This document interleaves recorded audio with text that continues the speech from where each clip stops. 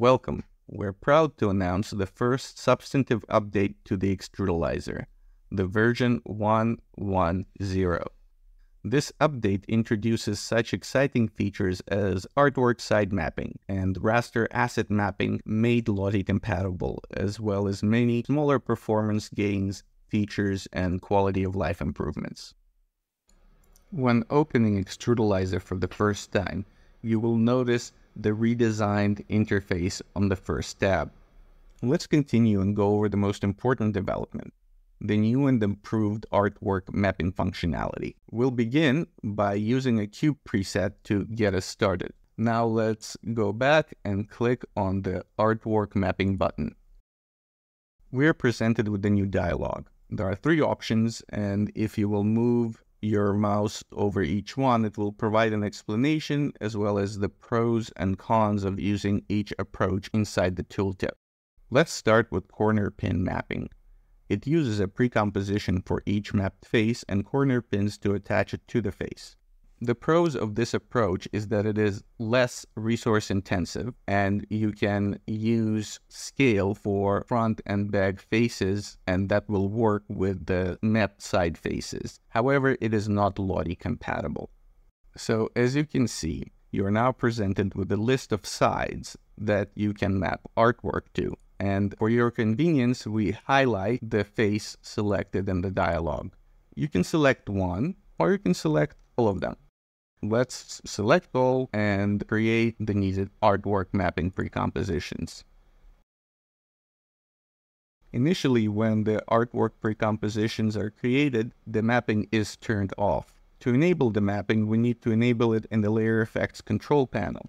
Now let's enable the mapping effect on all of the artwork layers. Let's open all the pre-compositions and add some text and color to each side so we can see how it looks on the extrudalized shape. Let's add some rotation on Z-axis and Y-axis to see it in action. As you can see, if we use the front and scale, the map sides are distorted accordingly. Now let's do the same using the second option, the transform effect. This uses the same approach. It creates pre-compositions for each mapped face. And this is Lottie compatible using body move-in layer version 5.12 and up. This adds a transform effect to each pre-composition instead of corner pins. Let's see how it works.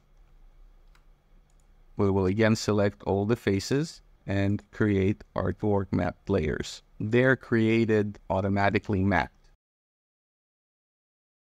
So let's go inside each of them and add some text. Again, let's add some rotation to it and let's see it in action. And here you see one of the downsides of using the transform effect. One of the limitations of After Effects is that the transform effect that is applied is limited to the skew of 70%. What that means is that we cannot sufficiently distort the map shape to accommodate such acute angles, which are beyond 70 degrees. However, when exported to Lottie, this limitation does not carry over. In the browser, this will not happen. It is advised that if you're planning to use the transform effect for the sides or the front, just apply it prior to exporting to Lottie, and while working in After Effects, use the corner pin effect. Now let's look at the last option for artwork mapping. Here, instead of using pre-compositions, we will create shape layers, and we will use the transform of the shape group to effectuate artwork mapping, but this is limited at this time to the front or the back of the shape only. One of the benefits of using this method of artwork mapping is that it is compatible with earlier Lottie players. However, you're limited to mapping only front and back, and you are forced to use only vector assets that all have to be contained inside one shape layer. So let's see how that works. Let's map front and back, click Proceed, And here we have two layers, front and back. Now, let's add text front and back to it. Let's convert those text layers to shapes. Let's group those into one group. Let's start with the front. We'll copy this group, go into the front artwork layer, and paste it inside the artwork wrapper. And let's do the same for the back. We can remove the original text layers. Now we can position it inside, like this. And we want front like that. And here we also have to enable those right here. Let's add some rotation to see it in action. While this approach also uses transform, this transform is not limited to the 70 degrees, so you do not get the same kind of distortion as you do with transform effect used in the second artwork mapping method. Now let's go over some of the additional new features and quality of life improvements of Extrudalizer 1.1.0.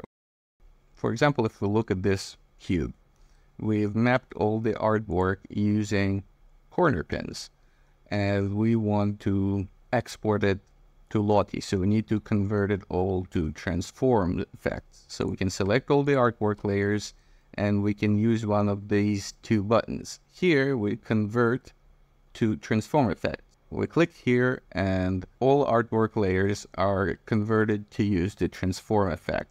And now we can export to Lottie. Or for example, we want to go back to using corner pins. We click corner pins and it's transformed back into corner pins.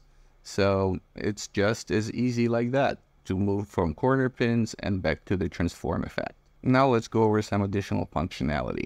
Let's add a new precomposition and create a rectangle with rounded corners. Let's convert the path to Bezier path and extrudalize. Let's say first, let's try Lambert. As you can see, the shader is applied in a much more accurate and realistic way. As you can notice, there are some gaps in between the polygons, and what we went ahead and added is a Lambert stroke.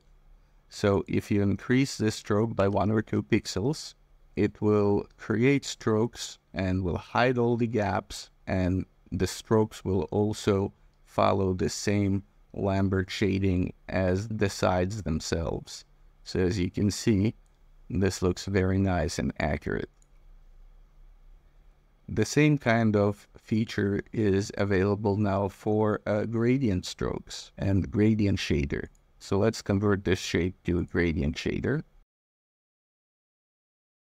As you can see, this also has the same problem with gaps between faces.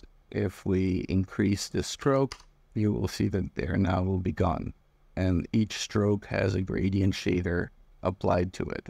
One word of caution, both the Lambert shader for the strokes and the gradient shader for the strokes uses quite a few expressions, and if you don't really need it, you can remove it, and you can do so by pressing this button. If you click it, it will remove gradient strokes, but if you will hold shift, it will remove Lambert strokes and will replace them with standard unshaded strokes.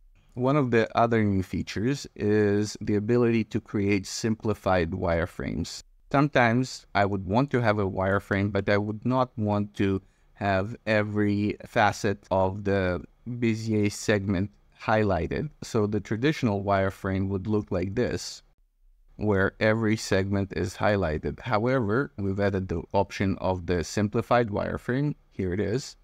And what it does, it will ignore the segmentation right here and create an outline without using this. Here is in red, we can disable the stroke here. And we can control the thickness and the color and opacity of this new wireframe right here. In this new release, we have substantially optimized the render times for browser playback. After rigorous testing, we found that there is an average of a 40% improvement in browser render times. What this essentially means is faster, more efficient animations, so you can spend less time waiting and more time creating. Let's get into the details of our testing process. We've selected a complex object and done its shape with high polygon count. We set 10 segments per Bezier curve, resulting in 82 total faces to truly push the Extrudalizer and evaluate its performance. We performed our tests in Chrome, ensuring that our improvements would benefit a broad swath of users. Tests were run on a variety of platforms, both Windows and Mac systems, and on different types of hardware, including laptops and desktops, resulting in a comprehensive evaluation. The results were consistently impressive. The new version of Extrudalizer delivered a significant performance boost. As you can see from this graph, the average results indicate a clear trend. The new version provides faster render times with an average improvement of 40%. This increased efficiency means that your animations will not only play back smoother, but will also load much faster. A significant factor in this improvement is our close collaboration with the developer of the Body Move-In plugin. By fine-tuning our performance in tandem with their system, we managed to maximize the efficiency of Extrudalizer, leading to this considerable improvement in performance. We're very proud of this enhancement, and we're confident that it will make a noticeable difference in your workflow and the overall performance of your animation. We look forward to hearing your feedback and seeing the amazing creations you bring to life with this new, more powerful version of Extrudalizer.